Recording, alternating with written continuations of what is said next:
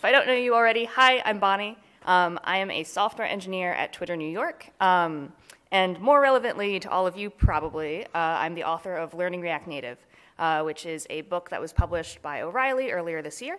So we're going to be talking about some React Native stuff today. If you want to find me afterwards and ask me questions, that would be awesome. You can also find me on the internet. I am at Brindell. You can also read my blog at bonnieeisenman.com. All right, so let's get started. So today I want to sort of talk to you about a retrospective, taking a look back at the last year and a half of React Native. And so we're actually going to start a little bit before that. We're going to start in the world before React Native, which I know is like super scary, super weird. Just kidding, right? This is the very, very near past. So what we're actually talking about here is 2014. And 2014 was a pretty interesting year, especially when it comes to mobile development. So I apologize, I only have statistics for the US. But in general, what we see is that in 2014, time spent on mobile overtakes for the first time time spent on traditional web browsers, so desktop and laptop. This is huge. If you are a web company, mobile is no longer this like secondary add-on screen where like, you know, maybe you'll put out an app as your second priority. Mobile is now the primary screen that you should expect your users to be on. So if you're a web company, mobile development is not really a choice anymore, or it shouldn't be. This is where your users are at. That being said, mobile development is hard, and it's difficult for a bunch of different reasons. So I had done some iOS and Android programming before I came to the world of front-end web development. And it's interesting because it's a world with lots of platform-specific arcana. You end up having to learn a lot of specific things to your platform. And yes, like you have to learn a specific programming language. Most people don't touch Objective-C before they do iOS development. But even more than that, you need a deep knowledge of each of these platforms, right? And what you end up with is these knowledge silos. So an iOS developer and an Android developer, who are both experts in their domain, can't really collaborate all that well necessarily. And if you're building for web, iOS, and Android, you end up re-implementing everything at least 3 times. And that really slows down how quickly you can build new features, how quickly you can experiment. No one really loves this state of affairs. But the alternatives to traditional mobile development are not super great. There's lots of prior work here. There's lots of people who have tried different approaches. Sometimes they're good enough. A lot of the times they're not. So this includes things that are like, you know, promise to give you cross-platform app development, whether that's JavaScript-based or something else. It also includes attempts to make the mobile web people's primary means of interacting with your app. I really like this quote. So this is from 2012. This is Zuckerberg saying, "The biggest mistake we've made as a company is betting on HTML5 over native." So this is obviously a little bit dated at this point, right? But there was this idea that maybe if we just make mobile web good enough, we won't have to invest all this time in writing native mobile apps. Surprisingly, maybe, this doesn't really work, at least not at the time. Mobile web wasn't there. If you really want to deliver excellent, high-quality, top-of-the-line experiences to your users, you don't really have a choice at this point. All right, so skip ahead to 2015. This is the very first React Conf. It's held at Facebook headquarters in California. And on the second day of the conference, in the morning, we get this keynote speech in which something pretty weird is announced. So I'm quoting here from a blog report on the conference. Game changer, Facebook brings React JavaScript to native mobile. And there's this quote, "What if we take the exact same React JavaScript we've been running on web, and we can use it to power truly native applications?" So during this announcement of React Native, you know, a lot of promises are made, a lot of claims are made. And so the general vision that's articulated is that you're going to be able to learn once and write anywhere. You'll notice that this thing gets repeated all the time when people talk about React Native. It's still part of the core vision. You'll be able to write JavaScript for iOS and Android, and you'll get native-level performance. So for a lot of people, this sort of describes the holy grail of cross-platform app development. It's like, wow, I can use one language and maybe get code reuse, and it'll still be native quality. That's really, the last point is the key. So the audience reacts. The audience is very excited by this announcement. It sounds to a lot of people like, the solution we've been waiting for. At the same time, a lot of people react with skepticism because, we've seen these kinds of claims before. And so I don't remember who said this, and I apologize, but I was having a conversation with someone at the conference, and they said that it's not interesting that we're trying this. What'll matter is if we get it right. Because there is a lot of prior work in this space. There are a lot of people who have tried to do cross-platform app development. A lot of them have very good products, and yet it's not quite enough for a lot of people. It's not quite enough to displace traditional iOS and Android development as the standard and as the sort of top-of-the-line standard. All right, so despite that, despite the skepticism, this is a really exciting claim. So the hype kicks off. People get really excited. And Facebook does this kind of cool thing, which is that they tell all the conference attendees, you are special. You get early access to this thing. We're going to do an alpha release, and you're going to be the only ones who get to play with this until we release it to the public. Which, of course, spurs people downloading the code onto flash drives and sharing it with their coworkers and feeling slightly guilty about it and not being sure if they can tweet about it or not and all this stuff. But this was actually a very clever move, because it means that you have a few hundred, really excited early adopters who feel like they have a very good reason to try out this technology right now. So I was excited about this. I do not work at Facebook. I have never worked at Facebook. And I went back to my company, and at the time I was working at a startup called Codecademy, which is coding education, and I said, hey, I want to try out this new thing. I have no idea if it's going to work or not, but it seems neat. And so our designers had prototyped out an app a few weeks prior, but we didn't have any mobile engineers. We had 8 engineers in the entire company. So, it was going to be a huge investment if we actually wanted to build a mobile app the usual way. So I said, okay, I'm going to try this new thing called React Native. I'm going to take 2 days to do it, and we'll see how far I get. And so what you can see right there is on the left, that's the mock that the designer gave. And on the right is how far I was able to get in 2 days with React Native in the iOS simulator. I built a functioning flashcard app. It was great. I blogged about it. And my notes at the time said, this feels just like web development, but targeting a different platform. And that was sort of something I hadn't quite expected, was how different the development processes on these platforms feel. So normally for mobile development, you make a change, you have to recompile your app. That can take anywhere from 5 minutes to 20 to sometimes longer. If you're doing any kind of UI changes, that really, really discourages you from tweaking things and getting it right. If you're used to working on the web, you go into your text editor, you make a few changes, you hit save, you hit refresh, the changes are right there. With React Native, you go into your text editor, you make a few changes, you hit refresh, except in the iOS simulator instead of your browser, and the changes are right there. Now we have live reload, so you don't even have to, do anything, and it's magic. So this was really cool, and I thought that it was really awesome that, coming from this web-based framework, that you could get to that kind of end goal so quickly. So the alpha. There's really sparse documentation. The API is incomplete. There's a lot of things that are just randomly missing. It's iOS only. There's no mention of when Android is coming, even though it was in all of the promotional speeches and stuff. And it's compelling enough to drive the hype, right? I think this is a really good example of launching something as soon as possible in order to make the argument. So why the excitement? For one, React Native is sort of promising to be mobile development for web developers. If you're coming at this from primarily a front-end background, mobile dev can often seem like this impenetrable, weird thing you don't know how to, there's all this knowledge, how do you get started? React Native says, hey, just download this thing and don't worry about it, you'll be coding within an hour, and it's great. There's also this promise that says that you can learn once and write anywhere.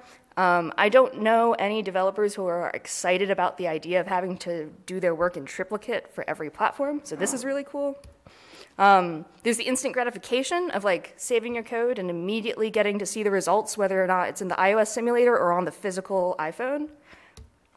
And then also, remember, we're talking about people who attended the conference. So these are people who are already really passionate about React, who really like the way that React encourages you to write code. And these kinds of patterns are present for mobile now. So you're taking a way of developing that people already like and have a strong attachment to, and saying, hey, you can do it over here now too. All right, So skip forward a couple months. We've had the hype building, and people have been slowly talking about it. And then we get to March 2015. All right, and everyone's super excited. And then everything was perfect, right? Like, yay, React Native's release, we're all done now. Of course not. So the public release happens, and everyone can get their hands on it. And of course, there are early adopter problems.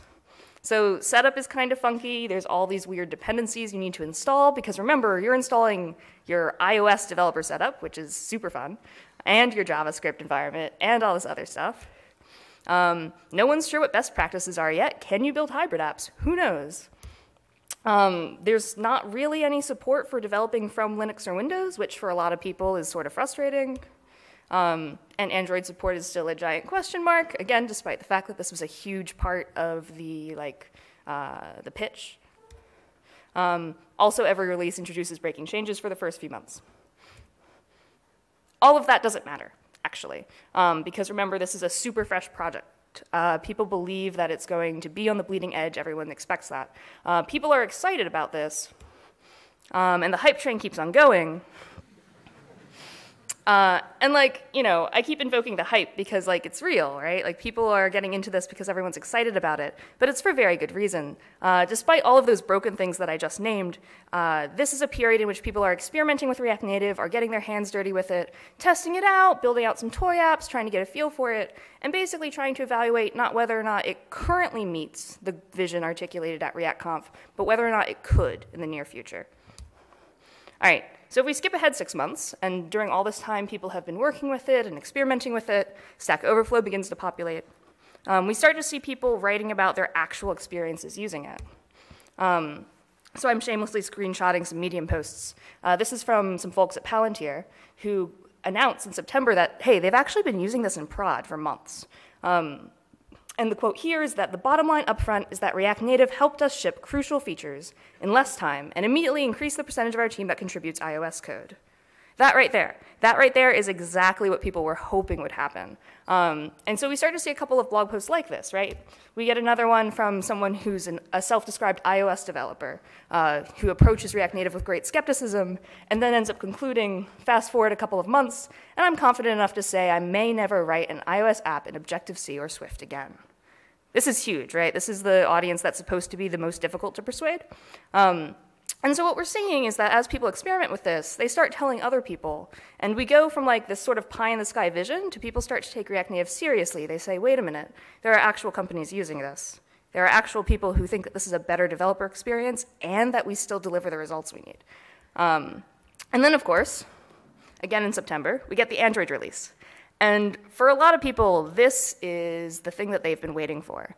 If you're trying to pitch React Native to your company or to your team, a lot of people rely on the sort of promise of cross-platform app development as a reason for it. And now Android is out. So September 14th, I was working on the book at the time, and I had the big culmination example app at the end of the book, and I had written it for React Native, iOS only, of course, because React Native was iOS only. I upgraded React Native, and then everything worked. I don't know about you, but when I upgrade something and nothing that major and nothing breaks, I assume I've done something wrong and I don't know it yet. So this was really a magical moment. And I think it points to the fact that when you work with React Native, you can sort of accidentally write cross-platform code, which is a really strange feeling. It really, I think, drives home the fact that React Native, much like React, tends to push you in a general direction. It makes it easier to write in certain ways. And one of those ways is writing cross-platform code. So I was really happy about this. It was great. And so let's recap, right? The vision, the promise that React Native had pitched to us was that you could learn once, write anywhere, you could write JavaScript for iOS and Android, and you could get native-level performance. And so at this point, are we there yet? And I think the answer was basically yeah. And to be clear, when Android support was first released, there were tons of rough edges, right? The asset inclusion system was really weird. The API was still incomplete. It wasn't up to feature parity with iOS. What is the Navigator API even? There's all this stuff that is still very rough. But more importantly, you can still get things done, and you can still get things done really quickly. So once Android is released, a lot of people go, wow, we're here. And performance tooling is going to improve and all this other stuff, but we've basically arrived at this point. So let's skip forward another 6 months, right, or so, to the present day. And we've seen that React Native has evolved in a huge number of ways. So one, there's this announcement from April that now React Native is coming to Microsoft and Samsung devices. So you can get React Native for Windows and also your smart TV and smartwatch and whatever else. So that's huge, right? React Native is no longer just about mobile. The docs have improved a lot. They now actually acknowledge that you might be developing on and for multiple platforms, which is pretty great. I was really excited to see this change. And a lot of the sort of broken windows and rough edges are slowly getting sanded down and fixed and repaired and built upon. People are contributing a ton of enthusiasm to solving all these problems. So this is one example, navigation experimental, which we heard about yesterday. I am personally super excited about. But there's a lot of other things, right? Like the animated library and layout animation. That didn't exist last summer. Or the asset inclusion system now makes a whole lot more sense than it used to. There's all of these different parts of the API that are evolving, and yes, sometimes that introduces breaking changes, but really not anymore. The API has stabilized a lot, and the development experience just continues to get better. So I lead React Native introductory workshops from time to time. I would not have done this a year ago. That would have been a fool's errand because everything was still really rough. These days, in 3 hours, you can take people from, never having done mobile development before to having a working app, a vaguely useful working app in 3 hours. That's huge. That, I think, right there is almost the whole pitch of React Native for me, is being able to take newcomers to the framework and bring them up to speed that quickly. And I think it really speaks to the way it's matured. Stealing another screenshot. So this is a blog post entitled 2016, the year React Native eats mobile development. And you'll notice this is a Google Trends graph. Everyone loves Google Trends for making points in presentations, of React Native interest versus iOS development. And if you'll look, you can see that React Native search interest has actually eclipsed that of normal iOS development. I think that's nuts. It's really awesome. And I think it speaks to the fact that React Native is a very compelling alternative to traditional mobile development. At the same time, I think this kind of misses the point. It's not just that 2016 is the year that React Native eats mobile development. If you look back at the graph I showed you earlier, this is actually time spent on screens in general. It's not just mobile versus desktop. So we have mobile, we have desktop and laptop web browsers, we have the miscellaneous category, and then we have TVs. React Native is now on all of those platforms, or at least it will be soon. That's huge. We're no longer just talking about mobile development. So, you can write your React component, and it looks a lot like React for web. You return views instead of divs and all of that stuff. You pass it off to React Native, and now you can target way more than just iOS. Remember, last year we only had iOS. That was a year ago. Now we have iOS, Android, Windows, Samsung devices. I've also seen GitHub projects that they're work in progress, but they actually are functional for OS X and also for web. We saw a demo with React Native Web yesterday. So we've got all of these platforms. I fully expect to see a lot more of them coming soon. And this is huge. We also see really funny things. Raise your hand if you saw this post when it happened.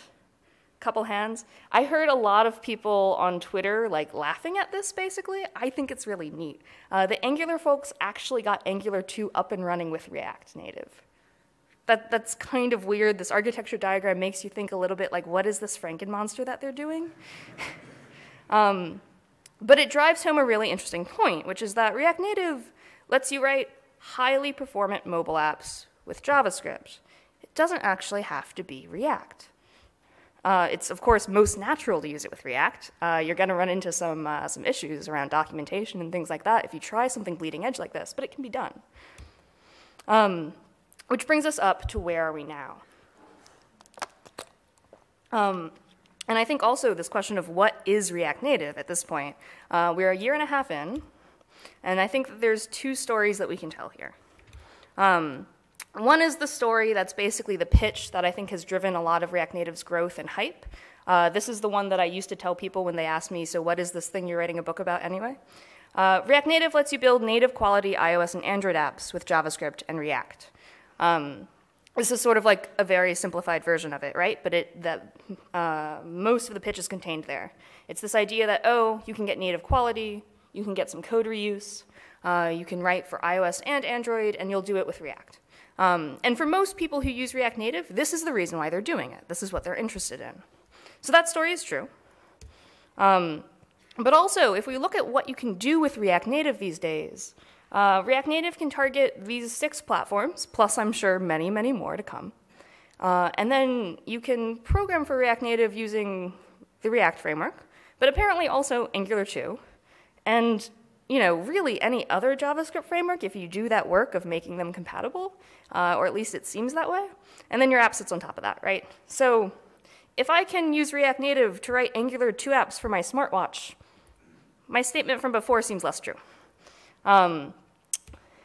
So another version of the story is that React Native is about neither mobile nor React, because apparently you can use it without doing either. I think both of these stories are true. And if we look at the docs for guidance, we get this phrasing: React Native is developer efficiency across all the platforms you care about. Learn once, write anywhere. I don't know about you, but if I was totally new to React Native and I read that sentence, I would not know what on earth I would use this thing for. And that's not a criticism. I think that this is actually a really good articulation of where React Native is right now, which is that we both have this very specific, pragmatic vision of efficient, cross-platform mobile development with great developer experience. But also React Native is more than that. It's sort of standing in as this sort of lingua franca API layer that lets us target all these different platforms using JavaScript. So in other words, you can basically do all the things with it as long as you're willing to put in the work. And so where we're standing right now is really interesting to me because we are, again, a year and a half in. We've gone from React Native being this pie-in-the-sky sort of pitch that people were really skeptical about. There was all this prior work that had kind of failed, or at least not delivered in any world-shattering ways. Why would you look at React Native even?